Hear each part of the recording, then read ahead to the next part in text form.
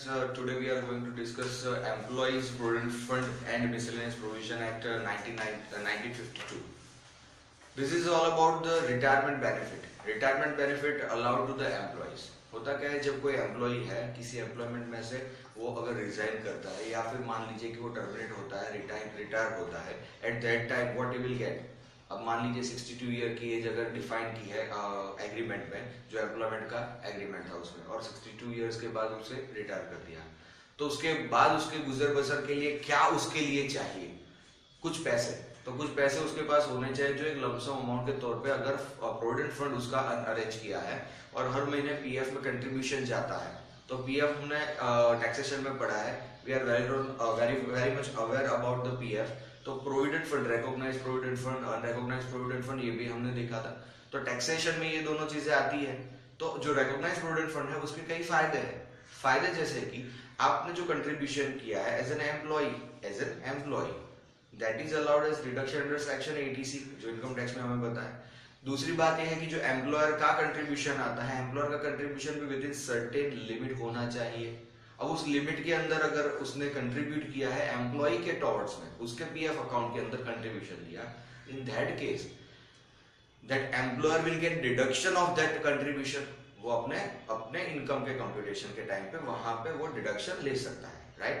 तो दूसरी बात यह है कि उसका जो मैच्योरिटी अमाउंट है, तो मैच्योरिटी अमाउंट जो है वो एग्जेम्प्टेड रहता है अगर रिकॉग्नाइज्ड प्रोविडेंट फंड है तो. और तीसरी बात वहां थी कि जो इंटरेस्ट का अमाउंट होता है, तो इंटरेस्ट का अमाउंट है वो भी उसका प्रिस्क्राइब लिमिट दिया है कि उतना इंटरेस्ट अगर आपको मिलता है then it is tolerable and which is exempted, and over and about that amount और दैट परसेंटेज ऑफ इंटरेस्ट, तो वो क्या होगा? टैक्सेबल होगा. तो आगे देखिए, यहाँ पे हम इंट्रोडक्शन की ओर बढ़ते हैं. Employees provident fund and miscellaneous provision act. Introduction. Employees Provident Fund and Miscellaneous Provision Act 1952, hereinafter referred to as the Act, extend to whole of India except state of Jammu and Kashmir. It seeks to provide the institution of Provident Fund and Pension Fund and Deposit Link Insurance Fund. देखिए यहाँ पे तीन चीजें दी है, underline कीजिए, आपको ये पता नहीं चलेगा कि आप पीएफ एक्ट पढ़ रहे हो. साथ में आपको बताया है कि मिसलेनियस प्रोविजन एक्ट, तो इसी कारण यहाँ पे आपको तीन चीजों के ऊपर ध्यान रखना है.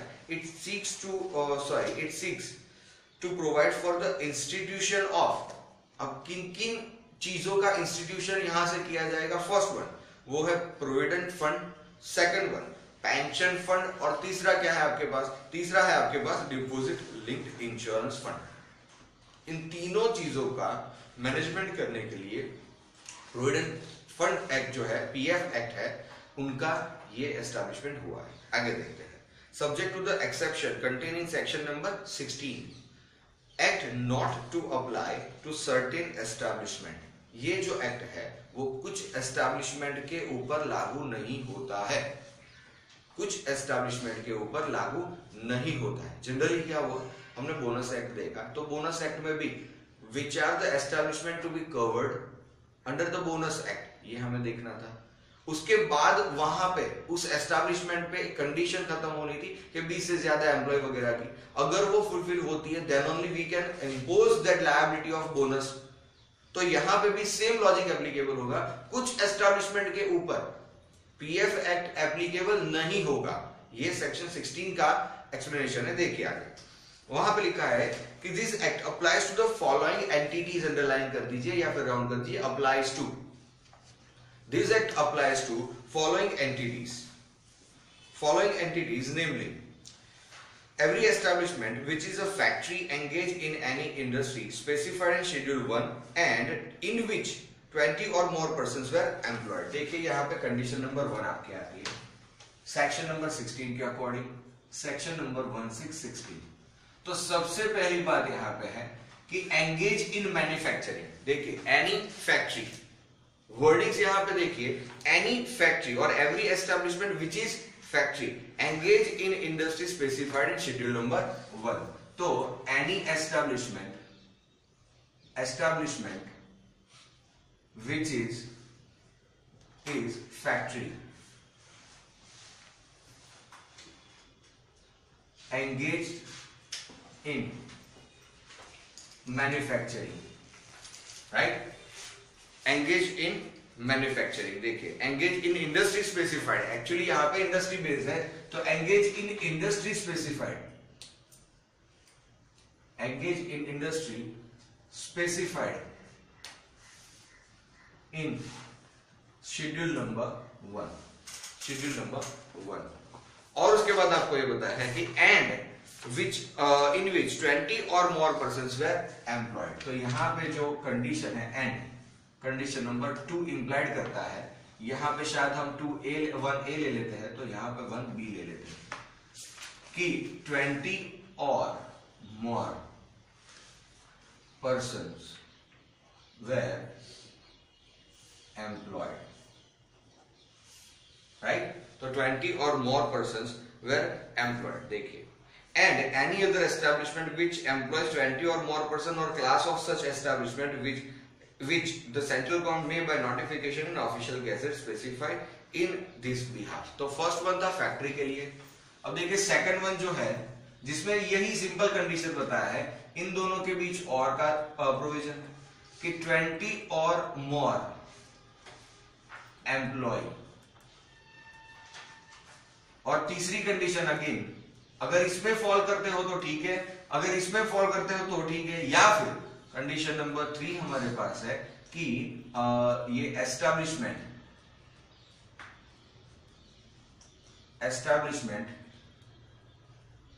specified by central government by notification। तो जिन एस्टैब्लिशमेंट को नोटिफिकेशन के थ्रू इस पर्टिकुलर एक्ट में कवर अप किया है उन्हें ये एक्ट एप्लीकेबल होगा। This is what section number 16। अब देखिए आगे आपको बताया है, पॉइंट नंबर सी आपके पास है, द सेंट्रल गवर्नमेंट में after giving not less than 2 months notice of its intention to do so apply the provision of this act to any establishment with less than 20% in the employment। अब देखिए यहाँ पे जो notified का case है ना, उसमें एक और प्रोविजन आपके पास आता है कि 2 months notice, 2 months notice must have to be given, must have to be given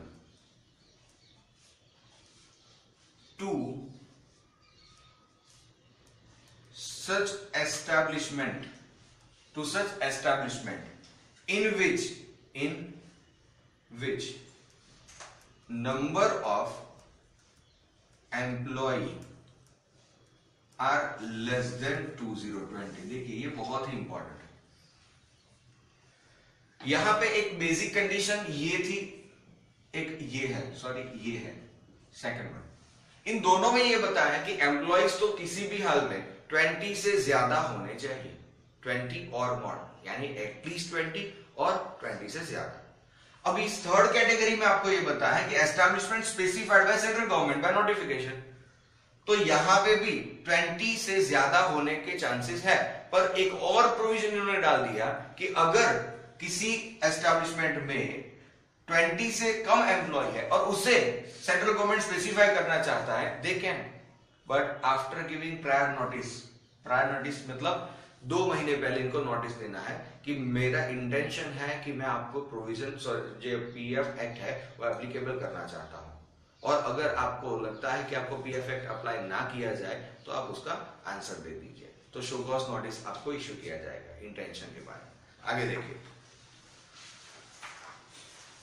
notwithstanding anything mentioning above or in subsection 1 of section number 16 where it appears to the central provident fund commissioner whether on an application made to him in this behalf or otherwise that the employer and the majority of employee, underline कर दीजिए, employer and the majority of employee in relation to any establishment have agreed that the provision of the act should be made applicable, underline कर दीजिए, should be made applicable to the establishment, he may by notification in official gazettes apply the provision of this act to establishment on and from the date of such agreement or from any subsequent date specified in such agreement, and establishment to which this act applies must continue, underline कर दीजिए, must continue to be governed by this act even if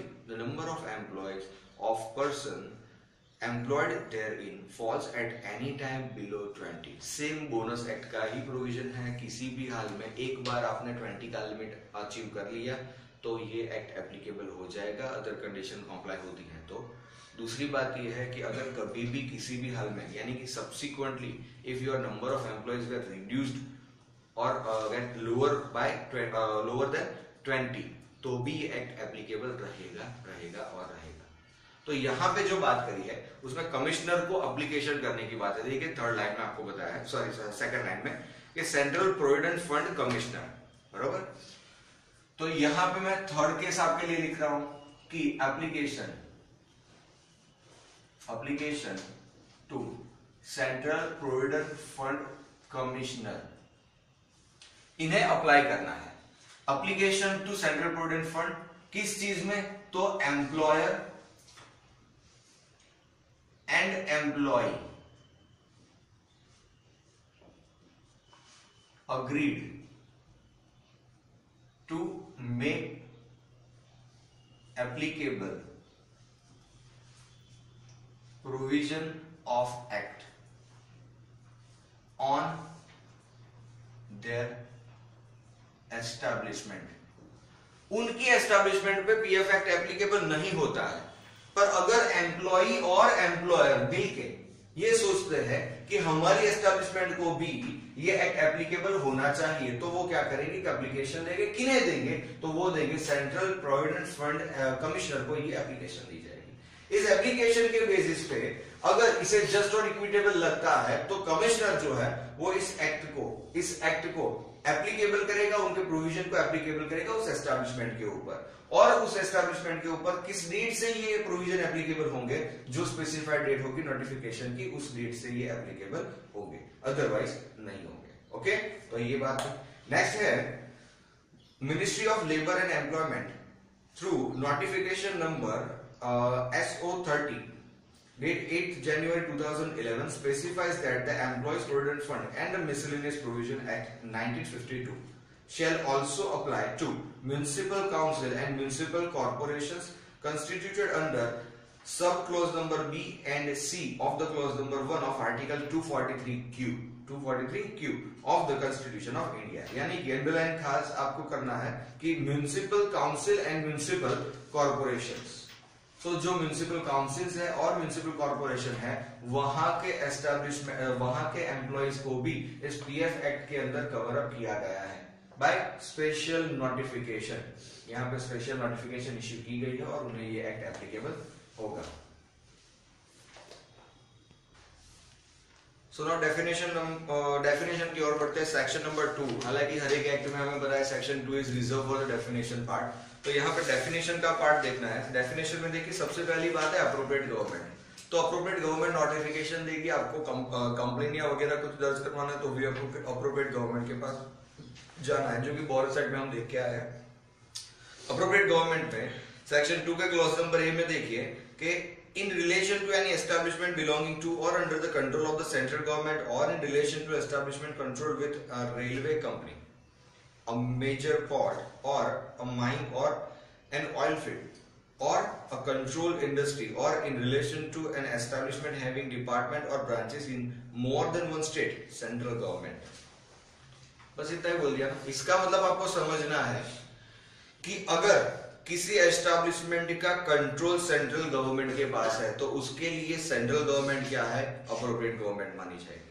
दूसरी बात इन्होंने ये बोली है कि in relation to establishment connected with railway company, यानी कोई ऐसे एस्टैब्लिशमेंट है कि जो रेलवे कंपनी से कनेक्टेड है तो उनके लिए भी सेंट्रल गवर्नमेंट अप्रोप्रिएट गवर्नमेंट है। नेक्स्ट, अगर कोई मेजर पोर्ट है या माइन है या ऑयल फील्ड है और कनेक्टेड कंट्रोल्ड इंडस्ट्री है तो वो भी अगर सेंट्रल गवर्नमेंट के हिस्से में आती है तो वहां पे अप्रोप्रिएट गवर्नमेंट सेंट्रल गवर्नमेंट है। That's it. अब देखिए next point, in relation to any other establishment, yes state government होगा ऑब्वियसली। तो ये दो ही पार्ट होते हैं। नेक्स्ट हमारे पास है बेसिक वेजेस। अब याद कीजिए बोनस एक्ट में भी हमने ये चीज देखी थी कि बेसिक वेजेस में क्या आता था। तो वहां पे हमने एक चीज देखा था कि जो परक्विजिट्स का पार्ट है ना, परक्विजिट्स का पार्ट वहां से वो लोग रिमूव करते हैं और सारे जो कैश अलाउंसेस है उनको कंसिडर करते हैं।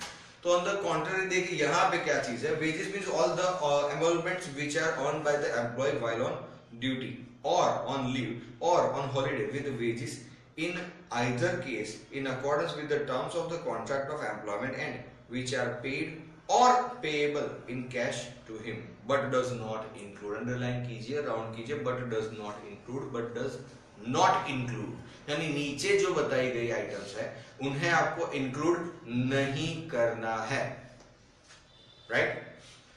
तो देखिए ऐड कौन कौन सी चीजें होनी है। ऐड तो कोई भी कैश इमोल्यूमेंट्स आपको मिलते हैं जो कि एम्प्लॉयमेंट की एग्रीमेंट के हिसाब से या कॉन्ट्रैक्ट के हिसाब से आपको मिलता है, पर कैश में मिलना जरूरी है। अगर वो कैश में नहीं मिलते तो आपको उन्हें इंक्लूड करना नहीं है, राइट। तो किसी भी एम्प्लॉयर के पास से किसी भी नाम से आप ड्यूटी में हो या फिर लीव पे हो, बट लीव विद वेजेस, ये आपको याद रखना है। जो पेड लीव्स, पीएल हम बोलते हैं ना, वो पेड लीव्स की यहां पे बात करी है कि आप छुट्टी पे हो बट आपका सैलरी चालू है। So in that case जो कोई भी अमाउंट आपको मिलता है that all comprise in the basic wages, but following are to be excluded। अब देखिए कौन कौन सी चीजें एक्सक्लूड करनी है। First one, cash value of any food concessions. देखिए बात आ गई ना परक्विजिट के ऊपर, परक्विजिट है, अगर कोई फूड कंसेशन आपको मिलता है तो उसकी कैश वैल्यू आपको नहीं लेनी है। कैश में होता है वो सारी चीजें हम अलाउंस कहते हैं, टैक्सेशन में देखें जो कोई भी चीजें आपको कैश में मिलती है those are covered under the allowance, और जो चीजें बेनिफिट के तौर पे मिलती है जिनकी कोई ना कोई मॉनिटरी वैल्यू तो होनी है तो उन्हें हम परक्विजिट में लेते हैं। तो यहां पे देखिए cash value of food concessions, ये फर्स्ट है जिसे एक्सक्लूड करना है बोनस में, सॉरी ये अपना वेजेस में नहीं लेना है। Second one is any dearness allowances. देखिए अब यहां पे ध्यान से देखिएगा, any dearness allowances, that is to say all the cash payment by whatever name called paid to an employee on account of raise in the cost of living, house rent allowances, overtime allowances, bonus, commission or pay and other similar allowances payable to the employee in respect of his employment or of work done in such employment। देखिए अब यहाँ ये चीज contradiction में है bonus के comparison में। Payment of bonus में क्या बताया था आपको कि आपको बेसिक प्लस सारे अलाउंसेस जो कैश में मिलते हैं उन्हें कवर अप करना है और सिर्फ परक्विजिट को छोड़ देना है। यहां पे आपका डेफिनेशन कौन सा है देखिए फ्रेंड्स, बेसिक वेजेस है। बेसिक में कुछ नहीं आता है, हम सैलरी पढ़े हैं, बेसिक के बाद हम डीए लेते हैं, फलाना अलाउंस, ढेकना अलाउंस, ये सब ऐड होता जाता है, राइट। तो यहां पे बेसिक वेजेस की जब डेफिनेशन है तो किसी भी तरह के अलाउंस को भी अंदर ऐड करने की अनुमति नहीं है। आगे देखिए, any presents made by employer, यानी कोई भी और तरह का आपको प्रेजेंट दिया जाए तो उसे भी आपको यहां पे कंसीडर नहीं करना है। Next, emoluments which are paid to all employees of a concern while on duty shall constitute basic wages, whereas यानी evolutions अगर आपको मिलते हैं और जो हर एक एम्प्लॉय को मिलने वाले हैं ऑन ड्यूटी तो उन्हें आप वेजेस के अंदर ऐड कर दीजिएगा, अपार्ट फ्रॉम दैट और कोई चीज आपको ऐड नहीं करनी है। whereas such emoluments which are paid to some of employees of the concern they do not form part of basic wages। इसके लिए आपको देखिए कि Burma shell oil storage and distributing company of India limited versus वीआरपीएफ commissioner की जो 1981 की Delhi high court की एक डिसीजन थी जिसके तहत आपको ये बताया कि ये चीज ऐड करनी है, इन्वॉल्वमेंट्स ऐड करना है, बाकी कोई अलाउंस आपको ऐड नहीं करना है। अब देखिए एम्प्लॉयर की डेफिनेशन। तो हमने पहली डेफिनेशन देखी अप्रोप्रिएट गवर्नमेंट, जिसमें अगर कंट्रोल सेंट्रल गवर्नमेंट के पास है, ऑयल रिंग है, माइन है या फिर मेजर पॉट है, मेजर पॉट, तो उसके लिए अप्रोप्रिएट गवर्नमेंट बनेगा सेंट्रल गवर्नमेंट, राइट। या फिर किसी ऐसी एस्टैब्लिशमेंट जो गवर्नमेंट एस्टैब्लिशमेंट है कि जिसका मल्टी स्टेट वर्किंग है तो वो भी सेंट्रल के हिसाब से चलेगा, उसके लिए अप्रोप्रिएट गवर्नमेंट सेंट्रल होगी। अदर केसेस के लिए हमारा स्टेट गवर्नमेंट लगेगा। वेजेस के लिए हमने देखा बेसिक वेजेस का डेफिनेशन है तो बेसिक चाहिए हमें, अलाउंसेस उसमें से एक्सक्लूड कीजिए जो कि कंपेयर किया था हमने बोनस के साथ। तो बोनस में आपको जो वेजेस और सैलरी कंप्यूट करना था जिसमें अलाउंस रहते हैं अंदर, यहाँ पे तो अलाउंस को भी निकाल देना है because the definition is regard to the basic wages only, right. अब आगे देखिए एम्प्लॉयर की बात। तो एम्प्लॉयर फिर से बोनस में चलते हैं। बोनस में क्या दिया था फ्रेंड्स? बोनस में ये दिया था कि कोई भी ऐसा मैनेजर हो, डायरेक्टर हो या कोई भी ऐसा पर्सन हो कि जिसके कंट्रोल में कोई भी फैक्ट्री या एस्टैब्लिशमेंट चलता है, तो उस एस्टैब्लिशमेंट के लिए वो बंदा जो कंट्रोल करता है, जो मैनेज करता है, जो डिसीजन लेता है, उसे हम एम्प्लॉयर कंसीडर करते हैं, राइट। ये हमने बोनस एक्ट में देखा था। We are talking about what? PF act. तो पीएफ एक्ट में क्या है देखिए, employer means in relation to establishment which is what? Factory. कोई ऐसा एस्टैब्लिशमेंट की जो क्या है? फैक्ट्री है। तो which is factory, the owner और occupier of the factory includes agent of such owner और ऑक्यूपायर, यानी ओनर और ऑक्यूपायर का कोई भी एजेंट हो उसे हम यहाँ पे एम्प्लॉयर की कैटेगरी में लेंगे। आगे देखिए, the legal representative of the deceased owner और occupier and other person has been named as manager of the factory under clause number F of subsection number 1 of section 7 of the Factories Act 1948, the person so named is the employer। देखिए यहाँ पे आपको factories act के साथ जोड़ा गया है और फैक्ट्रीज एक्ट के अकॉर्डिंग आपको क्या बताया है कि आपको एम्प्लॉयर की कैटेगरी में डालने के लिए कोई भी ओनर या ऑक्यूपायर ऑफ फैक्ट्री है वो खुद एम्प्लॉयर है। दूसरी बात कि अगर उसका कोई एजेंट है तो वो भी यहाँ पे एम्प्लॉयर है।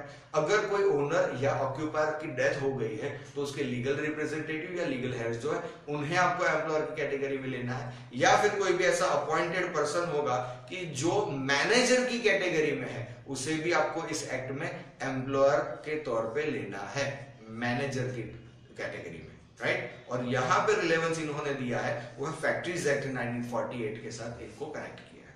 आगे देखिए, in relation to any other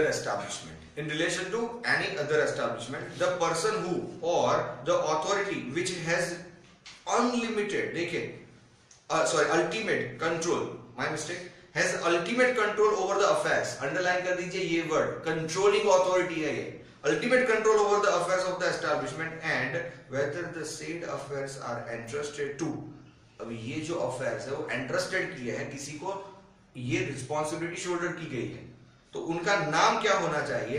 तो अगर वो मैनेजर है, मैनेजिंग डायरेक्टर है, या फिर मैनेजर और मैनेजिंग डायरेक्टर और मैनेजिंग एजेंट भी है, बट देखिए लास्ट में बताया है इज द एम्प्लॉयर, यानी कि ऐसी कैटेगरी वाले भी एम्प्लॉयर कंसीडर होंगे अगर उनके पास कंट्रोल उनको दे दिया गया है, राइट। तो डिसिसिव पावर होना चाहिए उनके पास, तो ही उन्हें एम्प्लॉयर की कैटेगरी में ले सकते हैं।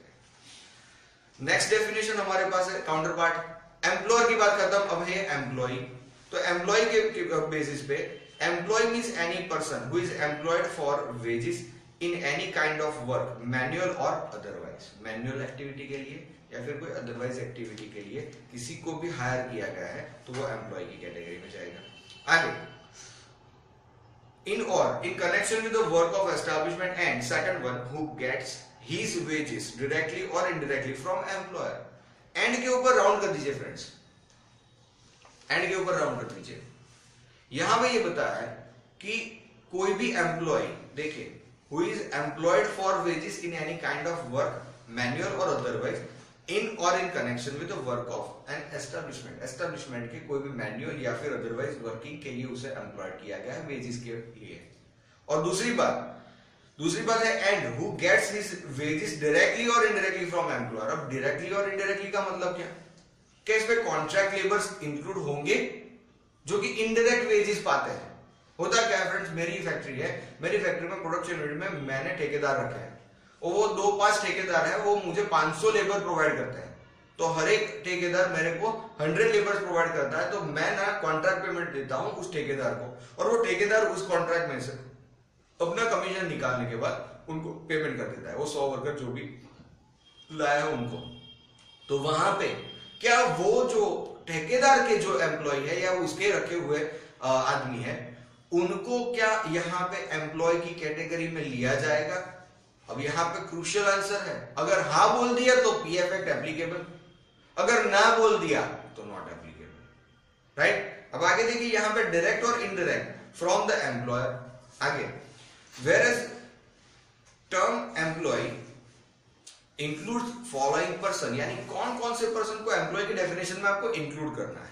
Any person employed by or through a contractor in or in connection with the work of the establishment. देखिए यहाँ पे इंक्लूजन कर दिया क्या? सही. इसका मतलब कि ठेकेदार भी अगर मेरे यहाँ पे आदमी रखता है तो ठेकेदार को पेमेंट करता हूँ, ठेकेदार उसे पेमेंट करता है, तो वो इनडायरेक्ट वेजेस पाता है, तो उस लेबर को भी हमें इस पर्टिकुलर डेफिनेशन के लिए एम्प्लॉय की कैटेगरी में कंसिडर करना है. राइट. आगे देखिए. Any person engaged as an apprentice, देखिए apprentice, not being an apprentice engaged under the Apprentice Act. कोई भी ऐसा ट्रेनी आपने असाइन किया है बट नॉट बीइंग अप्रेंटिस, यानी कि अप्रेंटिस एक्ट अगर उसे एप्लीकेबल होता है तो उसे एक्सक्लूड कर दीजिए, और अगर अप्रेंटिस एक्ट एप्लीकेबल नहीं होता है तो उसे कंसीडर करना होगा. ओके. आगे देखिए. आगे बताया है कि any person engage as an apprentice not being an apprentice engage under the act or under the standing order of the establishment, whether a person is an employee or not, it rests on the relationship of master and servant. ये मैसूस्टेट cooperative printing works versus RPF commissioner 1976 का एक case है. Kerala high court का decision था कि जिसमें depend कौन करेगा, मतलब डिसाइड कौन करेगा कि एम्प्लॉयर और एम्प्लॉई है, तो बेस्ड ऑन द रिलेशनशिप, जिस रिलेशनशिप से वो चल रहे हैं कि एम्प्लॉयर और सर्वेंट या फिर एम्प्लॉयर और एम्प्लॉय का रिलेशनशिप अगर वो एस्टैब्लिश करते हैं तो वो एप्लीकेबल होगा, अदरवाइज नहीं होगा. नेक्स्ट आपके पास है कि a partner is not considered as an employ of the firm as the partner can not be N employ and employ at the same time. Employer और employ at the same time ये हो ही नहीं सकता, क्योंकि partner खुद एक employer है और वो ये नहीं बोल सकता कि मैं फर्म का एम्प्लॉय भी हूं, क्योंकि फर्म का कोई लीगल एग्जिस्टेंस नहीं है जैसे कि कंपनी का है. नेक्स्ट देखिए. Exempted employee means an employee to whom scheme or the insurance scheme, as the case may be, would but for the exemption granted under Section 17 have applied. यानी कि ऐसे एम्प्लॉइज की जिनको एग्जम्पशन दिया गया इस कैटेगरी में से. सेकंड, exempted establishment तो means establishment in respect of which an exemption has been granted under Section 17. तो इस एक्ट के प्रोविजन को एप्लीकेबल करने से पहले अगर सेक्शन 17 के हिसाब से कोई एस्टैब्लिशमेंट को एक्सक्लूड किया है तो वो factory means any premises including presence देयरऑफ. Presence यानी क्या, तो आगे पीछे का जो कंपाउंड है उसे भी कंसीडर कर लेना है. तो presence देयरऑफ in any part of which the manufacturing process is being carried on or is ordinarily so carried on, whether with the aid of power or without the aid of power, यानी power का use करके manufacturing होता है या नहीं होता है, और उस बिल्डिंग या एस्टैब्लिशमेंट के आगे पीछे की जो जगह है जिसे कंपाउंड बोला जाता है नॉर्मली, तो उसे भी यहाँ पे फैक्ट्री के डेफिनेशन में लेना है. Industry means industry specified in schedule number 1, जो कि हमने डेफिनेशन में ही देखा था सबसे पहले, और includes any other industry added to the schedule by notification under section number 4. Section number 4 की नोटिफिकेशन से अगर कोई इंडस्ट्री को शेड्यूल में ऐड किया है तो उसे भी हमें इंडस्ट्री का कंसीडर करना है. एंड मैन्युफैक्चर और manufacturing process means any process of making, altering, repairing और ऑर्नामेंटिंग, finishing, packing, washing, cleaning, breaking up वगैरह वगैरह जो यहाँ पे इंक्लूड होता है, इनको भी आपको मैन्युफैक्चरिंग या मैन्युफैक्चरिंग प्रोसेस में लेना है. Occupier of a factory means person who has ultimate control over the affairs of the factory and where the said affairs are entrusted to a managing agent. Such agent shall be deemed to be the occupier of the factory. Right? तो ultimate affairs के ऊपर control होना जरूरी है. Next है establishment to include all the department and branches, यानी ये भी बोनस एक्ट के रिलेवेंट में है कि कोई भी ब्रांच या कोई भी अदर एस्टैब्लिशमेंट है, डिपार्टमेंट है, वो सारी चीजें यहाँ पे कवर अप की जाती है. Next step, power to apply this act to an establishment which has a common provident fund with the another establishment. तो यहाँ पे अगर common provident fund का प्रोविजन है सेक्शन नंबर 3 के अकॉर्डिंग, तो उन्हें भी यहाँ पे कवर अप कर लेना है. राइट. तो सेक्शन 3 को आपको ध्यान में रखना है. सेक्शन 2A जो है वो एस्टैब्लिशमेंट और जो डिपार्टमेंट है, जो ब्रांचेस है, उन सबको मिला के आपको एक ही एस्टैब्लिशमेंट के अंदर रखना है, जो कि हमने बोनस एक्ट में देखा था. Right. So here we are going to complete the part of definition. Okay.